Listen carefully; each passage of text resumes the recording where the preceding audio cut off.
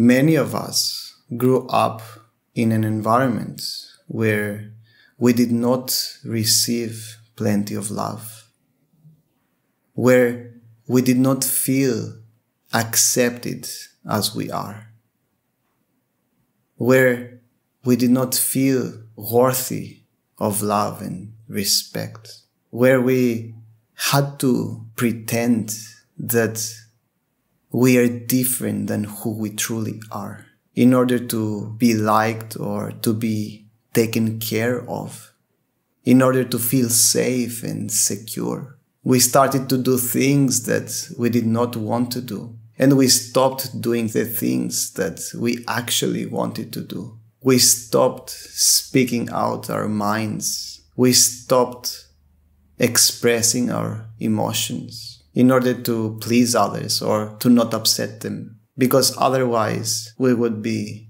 hurt by them. In other words, we started wearing a personality mask that hides our true selves. And many of us still to this day are wearing that mask.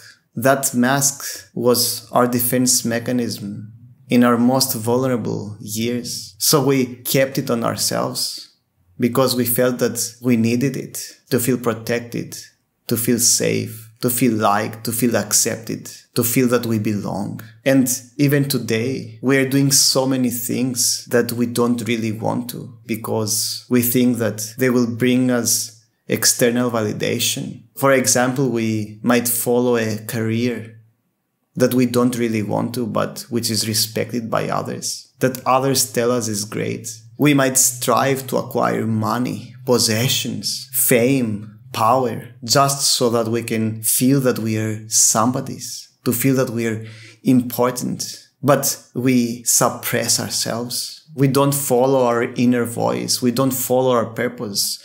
We don't do what sprouts from within our hearts. And although we might not show it to other people, we suffer. We are deep down sad and miserable. And we are also so stressed and anxious and insecure because to maintain that mask requires so much energy. To pretend that we are something that we are not needs so much effort. To be constantly worried, to be constantly afraid that others might judge us is ruining our mental health and by extension our physical health. In other words, we sacrifice our well-being to please others. We please others, but we are not pleasing ourselves. And we do it thinking that this will help us to have great relationships with other people.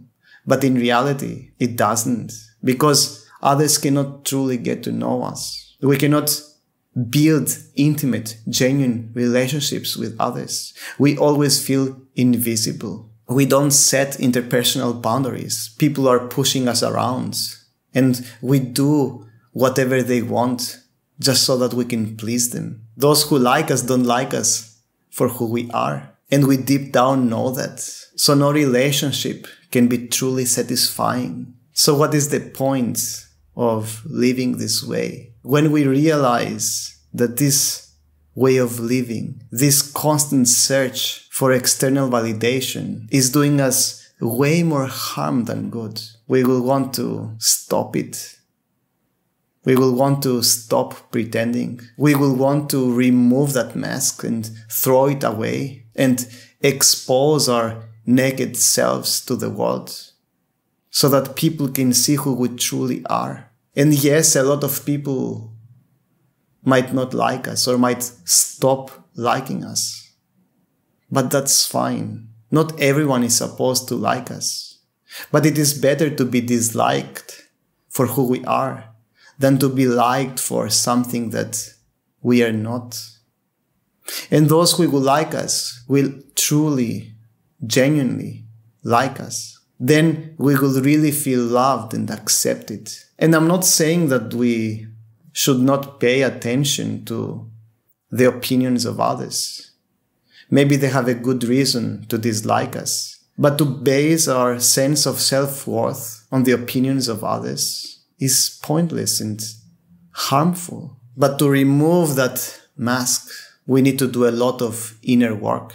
We need to revisit our emotional traumas and address them. We need to identify and acknowledge our fears and insecurities and realize their source. We need to cultivate internal validation. We need to accept ourselves as we are, with our flaws and imperfections. We need to start practicing honesty and put ourselves into a state of vulnerability. So to remove that mask is definitely not an easy thing. It is very difficult, but to wear it is way more hard. So no matter how difficult it is to do that inner work, to expose ourselves to the world, to start living genuinely and authentically, it is incredibly, unimaginably worth it.